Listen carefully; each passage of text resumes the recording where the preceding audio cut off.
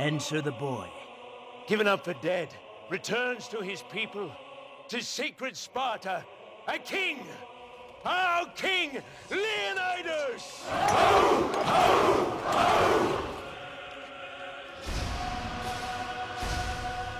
It's been more than 30 years since the wolf and the winter cold. And now, as then, a beast approaches. Patient and confident, savoring the meal to come. This beast is made of men and horses, swords and spears. An army of slaves, vast beyond imagining, ready to devour tiny Greece, ready to snuff out the world's one hope for reason and justice. A beast approaches. It was King Leonidas himself who provoked it.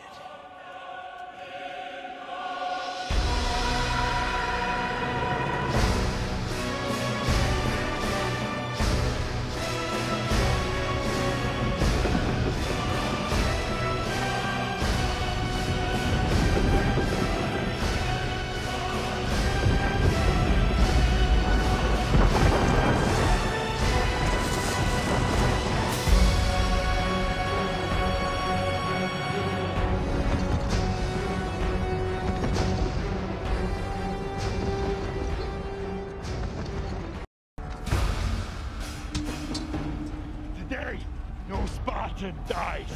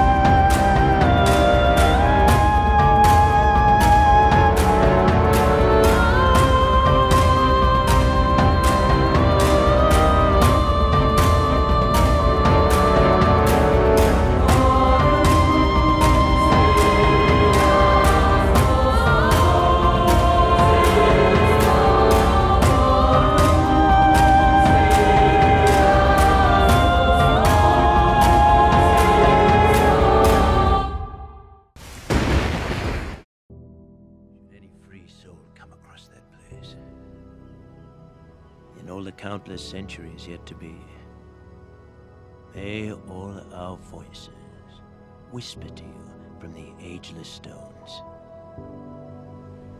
Go tell the Spartans passerby that here, by Spartan law,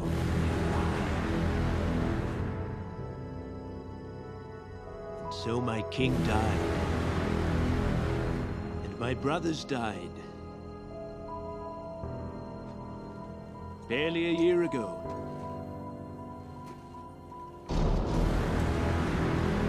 Long I pondered my king's cryptic talk of victory. Time has proven him wise.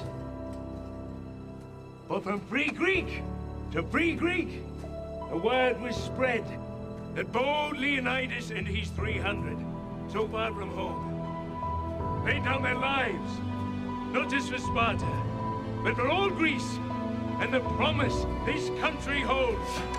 Now, Here on this rugged patch of earth called Plataea, Xerxes' hordes face obliteration! Just there, the barbarians huddle. Sheer terror gripping tight.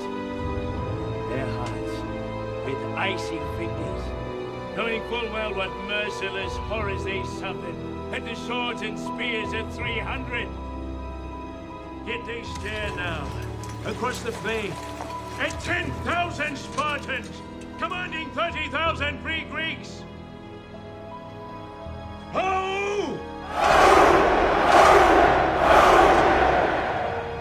The enemy outnumber us a paltry 3 to 1. Good odds for any Greek. This day, we rescue a world from mysticism and tyranny, and usher in a future brighter than anything we can imagine.